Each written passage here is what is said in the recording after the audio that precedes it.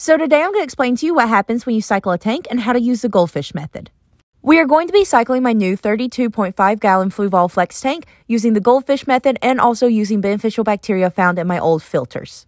Adding slimy goop from another established tank can help speed up that nitrogen cycle, but to do it correctly you need to understand what's actually going on.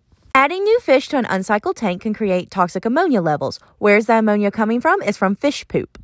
Okay, so your fish poop out toxic ammonia. Also in that poop, you're going to find a beneficial bacteria that's going to eat that ammonia. As that bacteria eats the ammonia, it's going to create its own waste called nitrites, which is also toxic to your fish. But in that nitrite, there's going to be another beneficial bacteria that's going to eat the nitrite, and it's going to create waste that's called nitrogen, and that's good for your tank. This is where the goldfish come in. Without the fish poop, it's really hard to start this cycle. Feeder goldfish are extremely hardy, they're also cheap, and they create a lot of poop, making them perfect to start your tank cycling. Now let nature do the rest.